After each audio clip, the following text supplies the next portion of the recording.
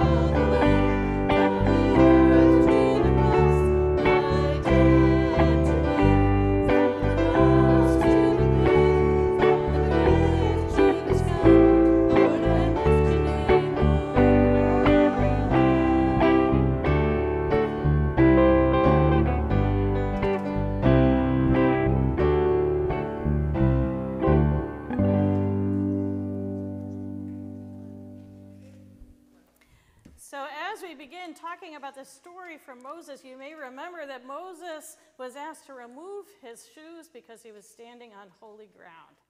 So maybe we could introduce ourselves to one another. And has there been a place that really felt like you were standing on holy ground when you got there? Let's introduce ourselves and say hello.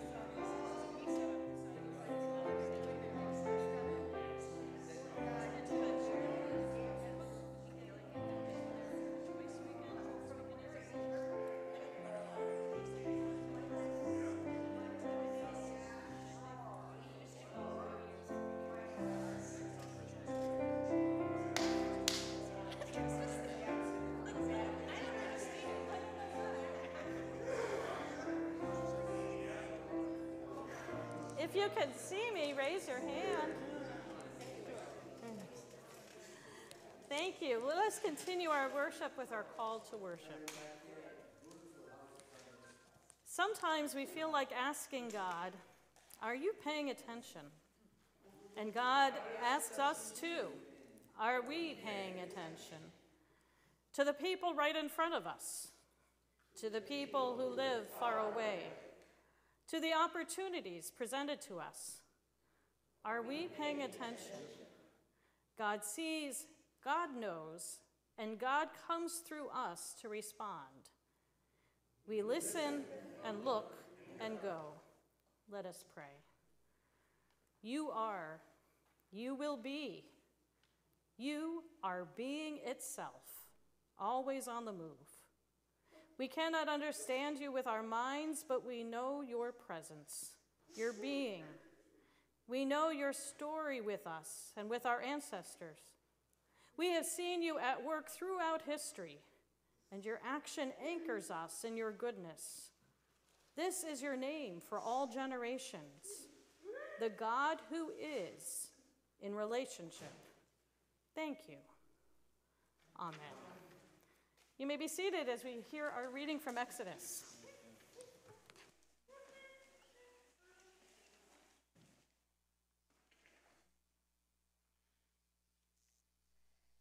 Now a new king arose over Egypt who did not know Joseph. He said to his people, "Look, the Israelite people are more numerous and more powerful than we. Come, let us deal shrewdly with them, or they will increase and, in the event of war, join our enemies and fight against us and escape from the land." Therefore, they set taskmasters over them to oppress them with forced labor. They built supply cities, Pithom and Ramses for Pharaoh. But the more they were oppressed, the more they multiplied and spread, so that the Egyptians came to dread the Israelites. The Egyptians became ruthless in imposing tasks on the Israelites and made their lives bitter with hard service in mortar and brick and in every kind of field labor. They were ruthless in all the tasks that they imposed on them. The king of Egypt said to the Hebrew midwives, one of whom was named Shiphrah and the other Puah, "When you act as midwives to the Hebrew women and see them on the birth stool, if it is a boy, kill him. But if it is a girl, she shall live." But the midwives feared God. They did not do as the king of Egypt commanded them, but they let the boys live. So the king of Egypt summoned the midwives and said to them, "Why have you done this and allowed the boys to live?" The midwives said to Pharaoh, "Because the Hebrew women are not like the Egyptian women, for they are vigorous and give birth before the midwife comes to them." So God dealt well with the midwives, and the people multiplied and became very strong. And because the midwives feared God, he gave them families. Then Pharaoh commanded all his people, "Every boy that is born to the Hebrews you shall throw into the Nile, but you shall let every girl live." Now a man from the house of Levi went and married a Levite woman. The woman conceived and bore a son.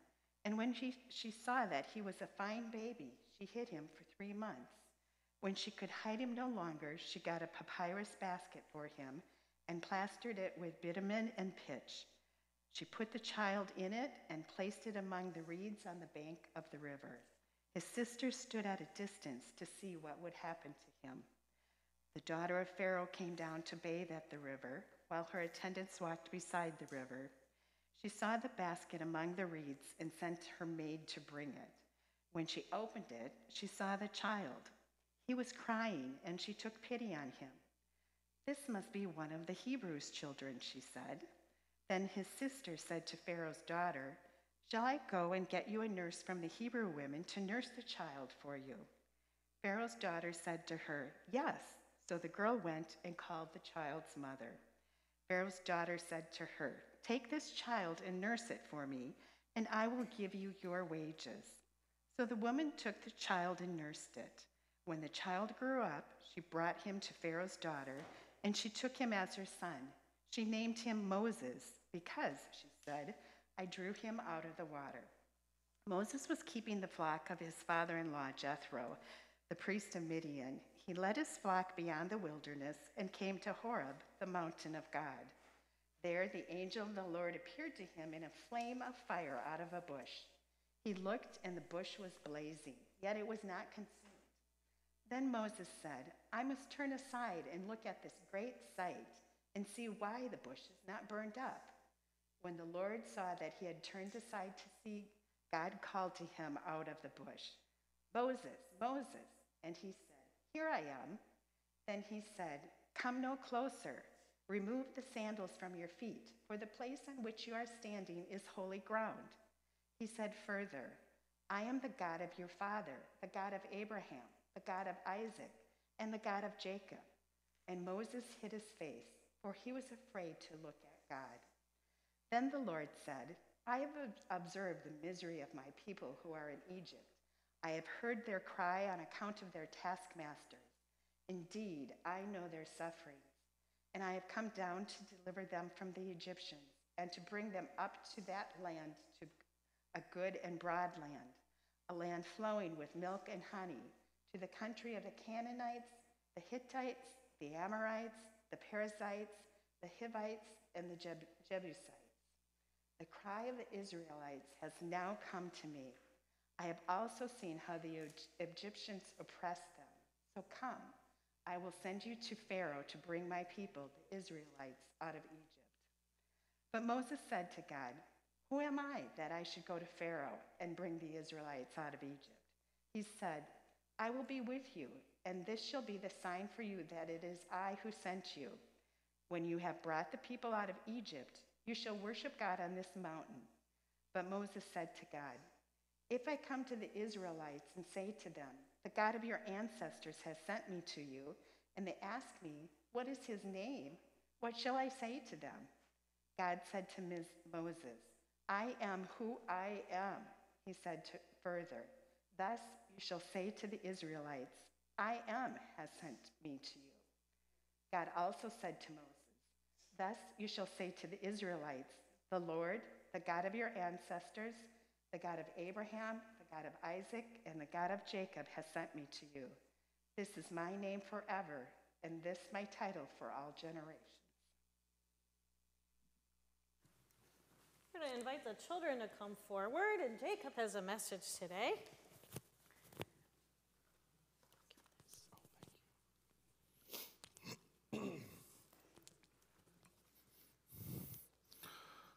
All right, that's all right. You can stay in the pew if you want.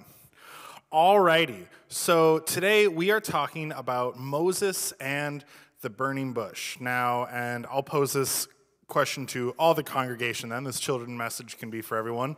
What is something that you guys are afraid of? You can raise your hand and shout it out. Snakes. Snakes are pretty scary. You back there? Spiders, also pretty scary. My girlfriend always asks me to kill the spider whenever she finds one in the house, even though I'm just as scared as them. Heights. Ooh, yes.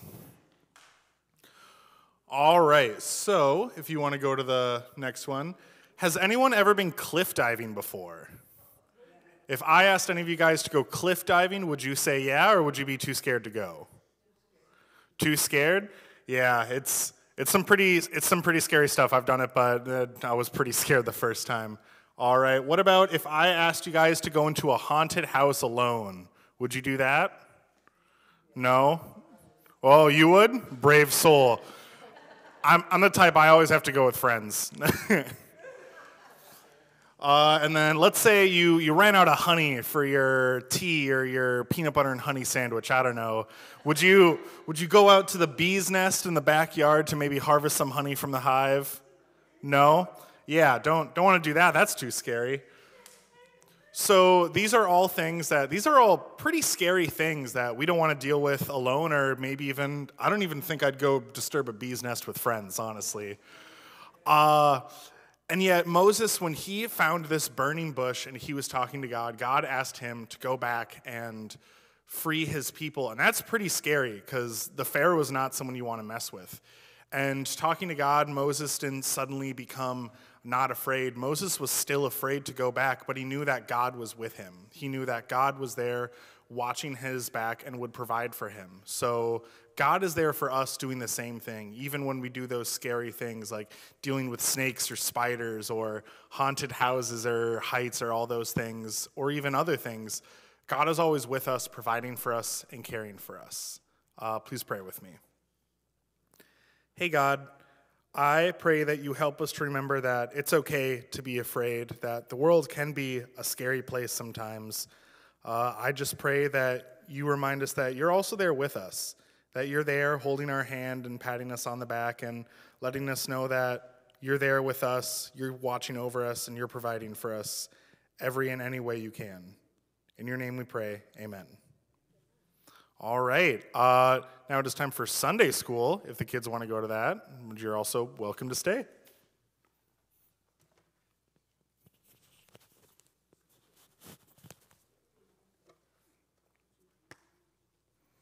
So our gospel reading is from the Gospel of Mark. Jesus said, "And as for the dead being raised, have you not read in the book of Moses, in the story about the bush, how God said to him, 'I am the God of Abraham, the God of Isaac, and the God of Jacob'? He is God not of the dead, but of the living."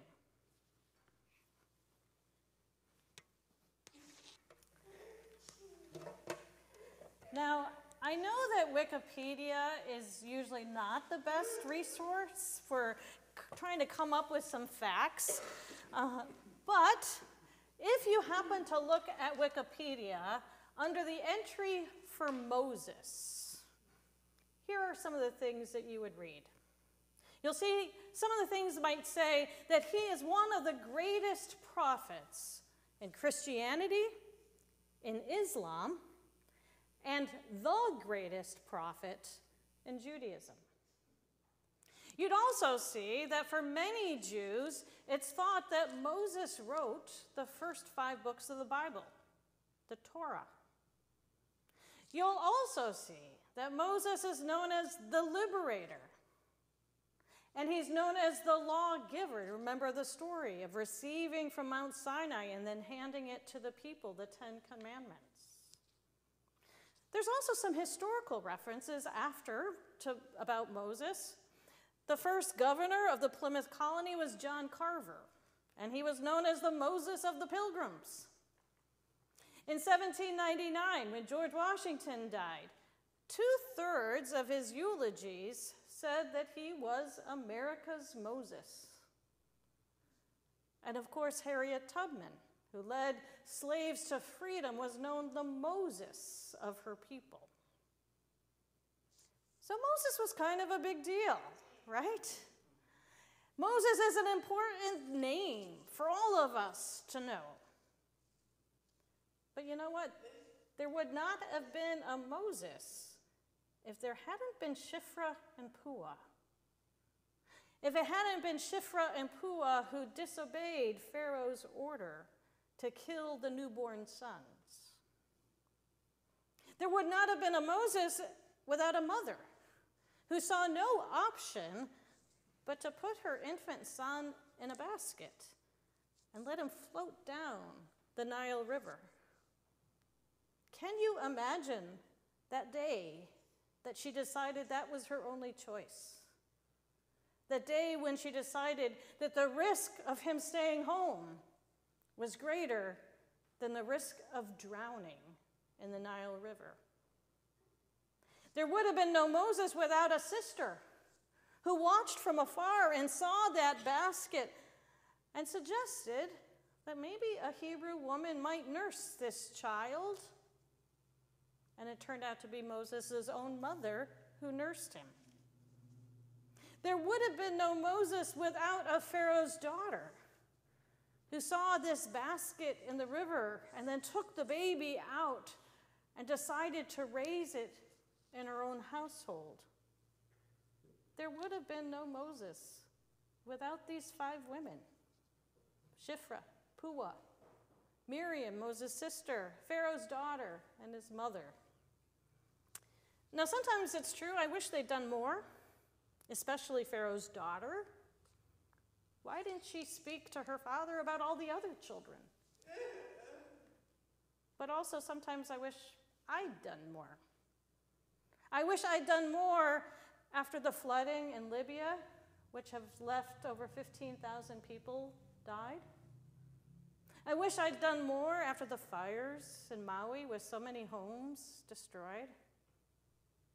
I wish I'd done more after Friday there was a killing in Pakistan at a religious gathering and 50 people had been killed. Sometimes the world's problems seem so big, and I feel very small. Where I find the inspiration in this passage, though, this book of Exodus tells about 5 women: Shiphrah, Puah, Miriam, his sister, Pharaoh's daughter. The world seemed like there was so much, the problems were so big. Pharaoh had said that all the children should be killed, the boys. Their grief and anger is so intense, the horror of it all is so great. And the 5 women didn't respond by trying to help all of the children, but they did help one. They helped the one in front of them. I think that's our message for this morning, to help the one in front of us. Maybe it's enough to help just one. In that case, that became Moses, who lived and grew and came to save thousands of people. So our message today is to look for, pay attention, watch for, notice the one. And it makes it all a lot more possible, I think. There's this organization that's called HOPE, in capital letters. Help one person every day. HOPE. They share some stories on their website, examples of how we might help just one person. They say, take the example of Henny. Henny is a woman that is right in front of you at the cash register. And you see her giving her groceries to the cashier who is logging them in, but Henny is watching the total add up. And when she gets to the end, Henny takes some items out of her cart. Well, Hope says, maybe you noticed Henny, and she doesn't have to take items out of her cart. We may not be able to feed everyone in the world that's hungry, but we could help Henny, help one person every day. Another story they share is about Jake. And Jake has a sign. He's at one of the stop signs in town. And the sign says he's asking for help and says that he's a disabled vet. And you're wondering, well, I don't know if that's a true story or not. Can't help every disabled vet. But maybe we can help one. Help Jake. Help one person every day. And then there's the story of Emily. And maybe you drove by her house. You knew her from years ago, but you haven't seen her recently. So you would give her a phone call. Can't help every lonely senior citizen, but maybe you could call one. Help one person every day. But of course, in order to help someone, we have to pay attention. We have to notice them. We have to be watching for them. Because Shiphrah and Puah and Miriam and his mother and Pharaoh's daughter helped one person, Moses survives infancy. He grows up later in Pharaoh's household. He gets married. He works with his father-in-law Jethro, keeping his flocks. One day he takes his flocks out to Horeb, and he sees a bush. The bush is burning, but it's not consumed. Now, this was a new revelation to me this year as I read this story. In order to realize that that bush is not consumed, he had to stand there for a bit, right? He had to be attentive to the bush. He had to wait for it, watch for it, look at it for a period of time. Maybe there were other shepherds in that area who had gone by this burning bush, didn't pay much of attention because they didn't see the miracle in it. They hadn't waited and watched and noticed. So Moses stops. He stops at the bush. And God says, wait, don't come any closer, because this is holy ground. Take off your shoes before you walk on this holy ground. And so Moses does what God says, and then God says something truly miraculous. He says, I have heard the misery of my people. I know their suffering. I have come to deliver them. Great, thanks Moses. And then God continues, and you're the man. You're the answer to their prayers. We're the answer to someone's prayers today. Have you noticed them? Have you paid attention? There's a bush burning somewhere in front of us. Go and bring hope. Help one person every day. Just one. Who knows, it might be another Moses. Amen. I invite you to stand as together we sing.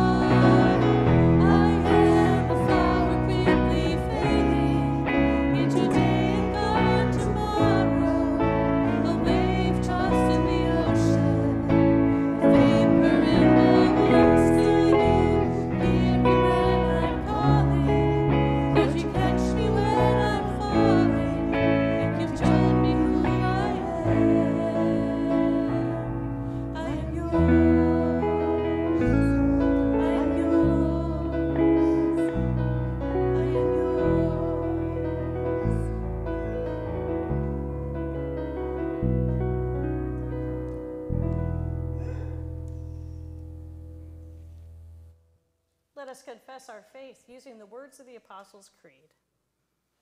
I believe in God, the Father Almighty, creator of heaven and earth. I believe in Jesus Christ, God's only Son, our Lord, who was conceived by the Holy Spirit, born of the Virgin Mary, suffered under Pontius Pilate, was crucified, died, and was buried. He descended to the dead. On the third day he rose again. He ascended into heaven. He is seated at the right hand of the Father, and he will come to judge the living and the dead. I believe in the Holy Spirit, the Holy Catholic Church, the communion of saints, the forgiveness of sins, the resurrection of the body, and the life everlasting. We call on you, loving and gracious God. We come to you with worries, God, for there are times when the world feels dangerous, and we aren't sure how to solve the problems in front of us. For people who are angry and afraid, we ask for your help, trusting that you will persevere until a new day dawns and peace prevails. Lord, in your mercy, blessed are you, O Lord our God, ruler of the universe, for you pay attention to this world you have made.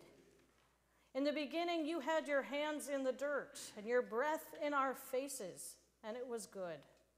In every time and place, you have been faithful to your people, leading Abraham and Sarah in the wilderness, keeping watch over Hagar in the desert, feeding your people through the ingenuity of Joseph, saving them through the hands of Shiphrah and Puah.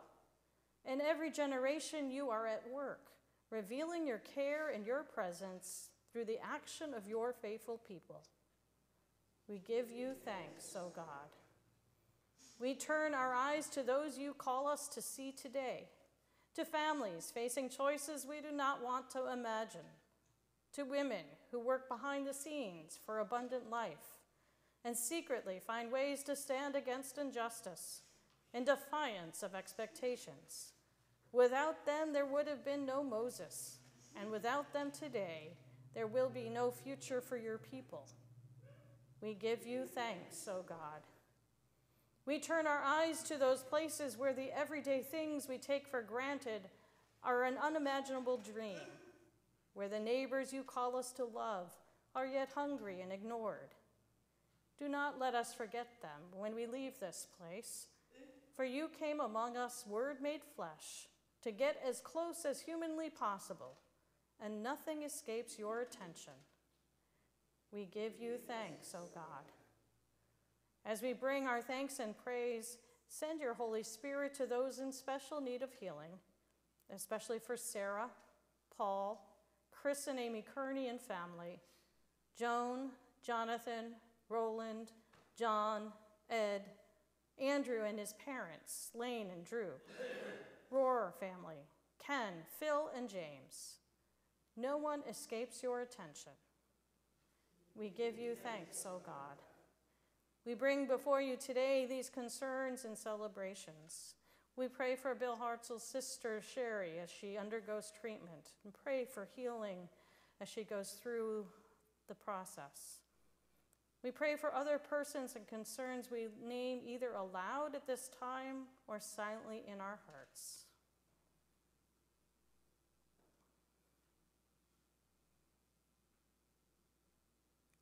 We ask these and all things in the name of the one who lives good news among us, Jesus the Christ.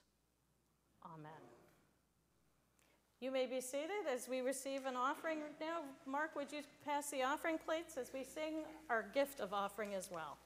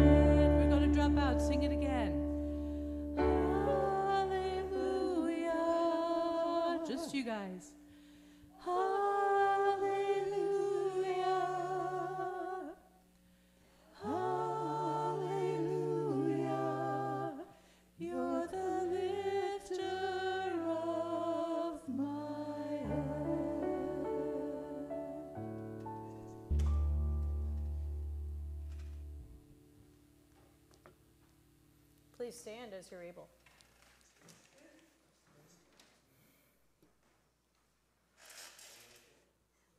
You are the giver of abundant life, O God, and yet we so often choose that which is not life-giving. We confess the things that we have done and the things that we have failed to do. Forgive us, Lord, for overlooking opportunities to do justice. Forgive us for being so wrapped up in ourselves that we don't notice you calling. As Moses turned aside from his everyday concerns to see you doing a new thing, turn us aside from those things that consume us, that we may be set ablaze by your call that brings life instead. Beloved in Christ, God's justice stretches beyond all understanding. God's compassion is beyond compare. In Jesus, God is always making a new way for us. In Christ, you are already and always forgiven. Amen. In the night in which he was betrayed, our Lord Jesus took bread and gave thanks, broke it, and gave it to his disciples, saying, "Take and eat. This is my body given for you. Do this for the remembrance of me." Again, after supper, he took the cup, gave thanks, and gave it for all to drink, saying, "This cup is the new covenant in my blood, shed for you and for all people, for the forgiveness of sin. Do this for the remembrance of me." Gathered into one by the Holy Spirit, let us pray as Jesus taught us. Our Father, who art in heaven, hallowed be thy name.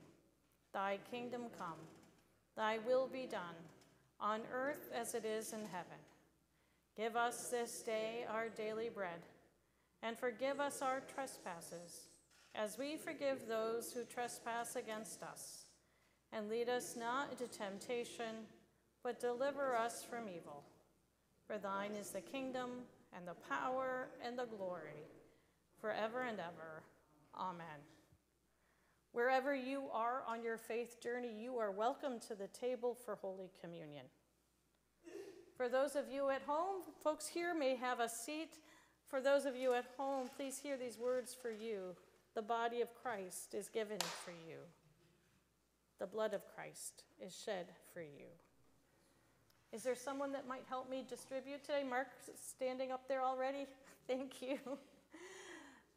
We'll go from front to back. You can stand or kneel around the communion table. I will place a wafer into your hand.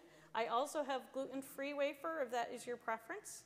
And then we have a tray that has red grape juice or white wine. You may take a cup, consume it, and then place it into the empty tray before returning to your seat. All are welcome to the table. Please come.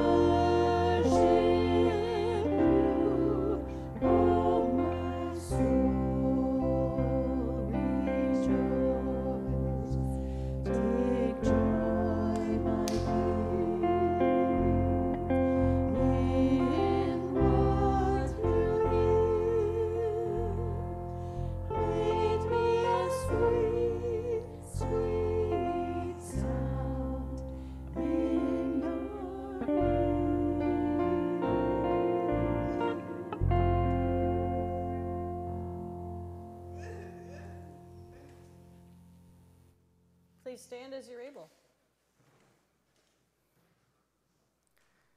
Blessed be your name, O God, for we have feasted on your word, Christ Jesus, the joy and delight of our hearts. Strengthened by this food, send us to gather the world to your banquet, where none are left out and all are satisfied. In Jesus' name we pray. Amen. Carry the blessing of the one who never lets you go, God the Father, Son, and Holy Spirit. Amen. Our sending song is Great and Mighty is He. I just had a thought I wanted to share with you. The same God that sent the gentle breeze that sent Moses' basket towards Pharaoh's daughter is the same God that sent the huge wind that separated the waters of the Red Sea so they could cross, and who sent the wind of the Holy Spirit. When you ask God to do something, you never know what's going to happen. Just be ready. He is great and mighty.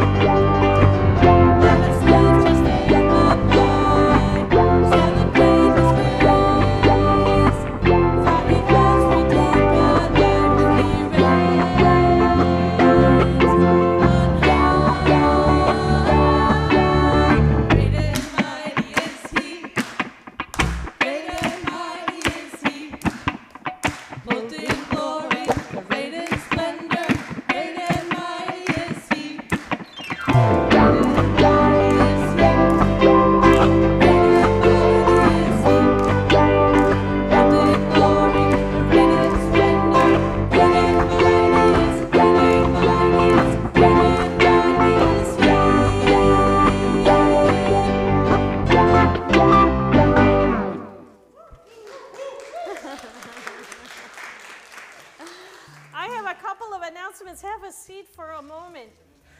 Today at 3 o'clock we have an organ concert. Wonderful organist Randy Steer, so I hope that you can come back at 3 o'clock and enjoy that. October 28th, we have a food packing event. Saturday, October 28th, be in our fellowship hall. In the space of 2 hours from noon to 2, we will package 10,000 meals. So I know that I said today in my message, serve just one person. Well, you'll be able to serve 10,000 people on October 28th. So hope that you can join us. Are there other announcements for this morning? Cindy? 2 weeks from today, we are welcoming Knut Ovid from Calumet to come and talk. He's kicking off what we're calling our listening and learning forums. It's not just listening. It's a chance to also ask questions. It's about this new welcoming and faith, reconciling with Christ process that we're going through that will hopefully culminating in a vote the end of next spring. So it's, I think, very important to try to keep abreast and learn what's going on and to ask your questions now. So 2 weeks from today, it's going to be after the first service and again after the second service. So everyone has a chance. If they arrive late for second service, you still have the opportunity to talk. Very good. I know Mark talked about bread and roses last week, but the collection box is out in the hallway. We're making a special push for the end of the year. It costs us $200 a month to serve a meal, and so we'd like to have opportunity for you to take part in that. Ingrid. Yes, if you would like to be part of our motley crew up here, any given Sunday, please let me know, either in person or my name is on the church website somewhere. We are in need of pretty much everything that come in. If you sing, if you play an instrument, let me know and join us. And they're not so motley looking, I don't think. Go in peace.